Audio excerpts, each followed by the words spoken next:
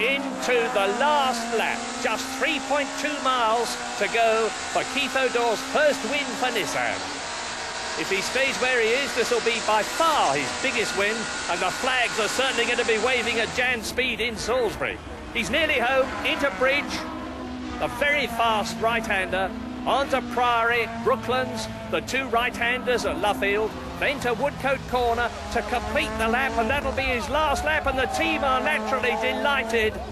And in the cap, that's Keith's dad, Jan Ódor, and he's had a triple heart bypass. And out of Woodcote to cross the line goes Keith Ódor, and Ódor wins in the Nissan Primera. Delighted.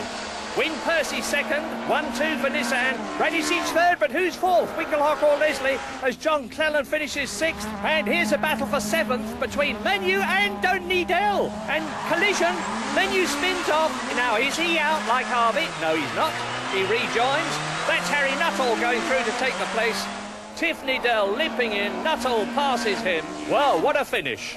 So, Nissan joined BMW and Renault as winners in this year's British Touring Car Championship, first and second, in fact, and Keith Ódor has every reason to be delighted. I was following the Toyotas to start with. They disposed of each other, and then it was a case of really just defending against Steve for the last sort of 10 laps.